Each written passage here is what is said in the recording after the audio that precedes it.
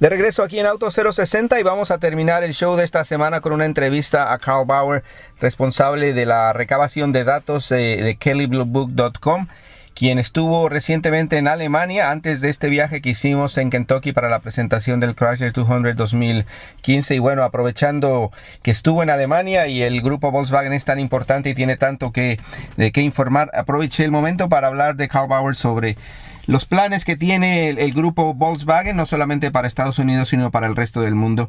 So we're switching back to English to listen to Karl Brauer about his recent visit to Germany for the Volkswagen Group. So here with Karl Brauer from kellybluebook.com, and we just off another test drive, which we cannot talk about for now.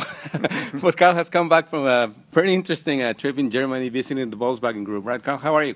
I'm doing well, Javier. I'm great to be on here talking with you. And yeah, we just had an interesting time in Germany talking about Volkswagen's future plans. Yeah, the future and the present, because, I mean, they're doing a lot. Here in the States, they're struggling a bit, but some people might be surprised that Subaru sells more cars than Volkswagen in the U.S. Yeah. I mean, that's pretty amazing. And Mazda, too. I mean, like, it's kind of strange, right? Yeah, they're the number 2 automaker on the planet right now. They're behind Toyota, but they just overtook General Motors in China, which is a good place to be doing well these days. And they're laying a lot of groundwork for future planning. And that's, I think, the important thing to keep in mind is that while they're not doing great in the U.S. right now, it's because they're kind of redoing a lot of their model lineup. And what they're doing with the model lineup is making everything kind of conform to just a very small number of very basic platforms. And they're going to end up having a very cost-effective way of assembling cars across all of their brands. Don't forget that Volkswagen Group is made up of not just Volkswagen, but Bentley and Lamborghini and Porsche and Audi. They even have Ducati motorcycles now. They've got brands they don't sell in the U.S. Lamborghini. Yeah. I mean, Lamborghini is a huge brand. So they basically are making a lot of money in premium vehicles right now. And they're making good money in China, and they were very profitable this past year.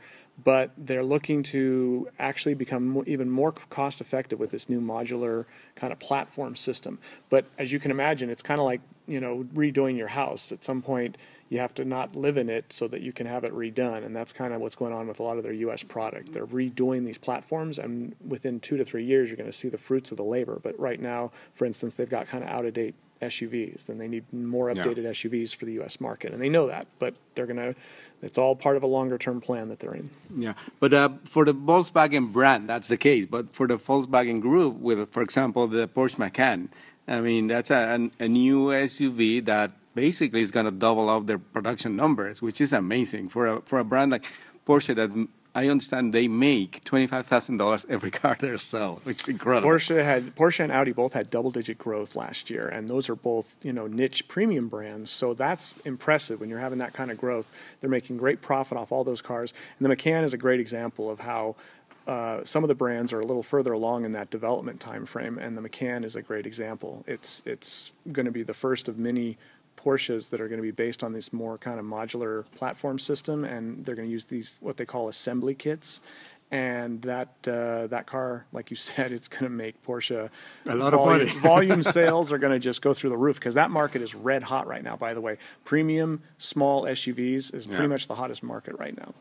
And so what you were saying in what you were told in Germany during their visit is that, for example, to make it like sound a little bit simpler, obviously it's not, but it's like having like kits, like Lego kits or sorts. You have like a structure, a platform, then you put like the body on top, they put the wheels, and they can do that for all these 10 fabulous brands around the world.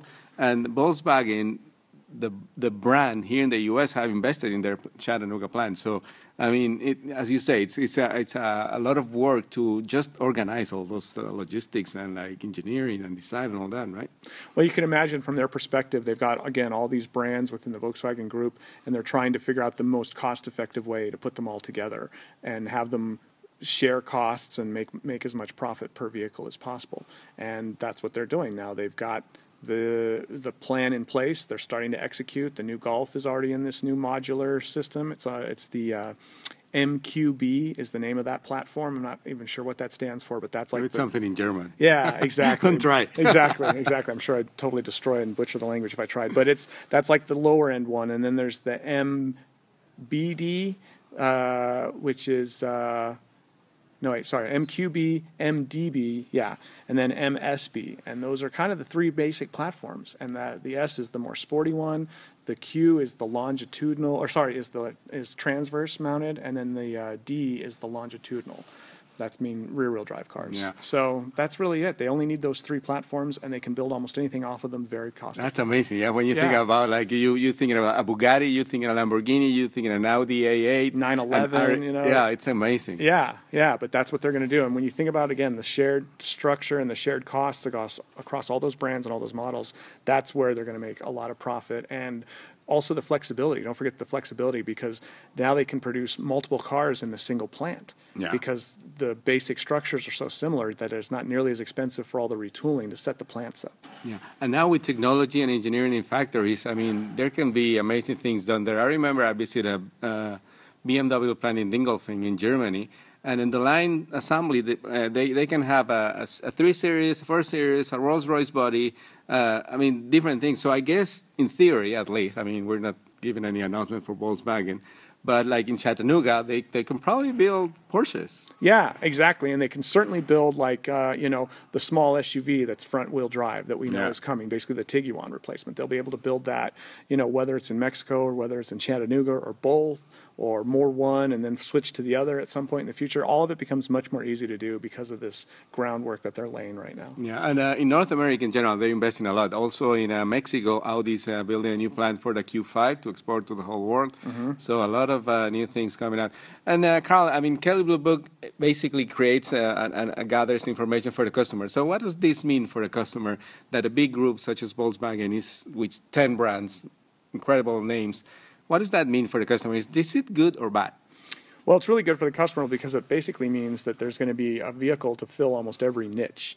And that's what Volkswagen wants to do, is they want to have a lot of vehicles that go from, the lowest priced, small kind of hatchback all the way to the biggest luxury sedan and performance sports cars like an R8 or a 911 Turbo or a 918, even they're crazy hybrid sports cars. So they want to be able to produce every type of vehicle from top to bottom, and they want to be able to do it cost effectively. And of course, if they're doing it cost effectively, then they can reduce the price that much more for the customer. And they're also going to push the competition to have to work that much harder. And it's always the customer that wins when the car companies are building better products and driving each other to have to do better, which is really, I think, we're in the best situation right now I've ever seen in terms of consumers benefiting from a hugely competitive market. Exactly. We were here at the launch of the Chrysler 200, and we were talking about how nobody can afford to make a bad car. There's no bad cars anymore in the market. So at the end, the decisions for the customers might be a little bit difficult, but to pick something good. Yeah. Now the hardest part is figuring out which good car you want, because they're all so good. The vehicles that are being produced now versus the same version. I mean, a good example might be the Chevrolet Impala. There's a car that for a long time wasn't really considered much of a premium or desirable nameplate, and now the newest one from Chevrolet is tremendous. It's a fabulous vehicle, and we're seeing more and more of that, where old vehicles that had a lot of weakness to them in the market are either being canceled or they're being fixed properly to where there's no weak spots at all. Yeah. So are you allowed to make a prediction? Is Volkswagen really going to take over Toyota's #1 spot? I think I'd have to see Toyota's plan. I haven't seen Toyota's plan for the next, 5+ years like I have Volkswagen's. But based on what I've seen from Volkswagen, I'd have to feel like the other big players out there, the two other big ones, of course, being Toyota and General Motors, better have stuff in place to get themselves, cost effective and global and flexible and efficient to keep up, because Volkswagen's going to be doing that over the next 5+ years. We'll find out on kellybluebook.com, right? Yeah, that's right. We'll be reporting as soon as they tell us, and we'll be looking to maybe get more information from some of the other big players soon. Well, thank you very much, Karl, for your time and for sharing your experience in Germany with us. Yeah, thanks, Javier. Great talking to you. Este programa fue una producción de National Latino Broadcasting.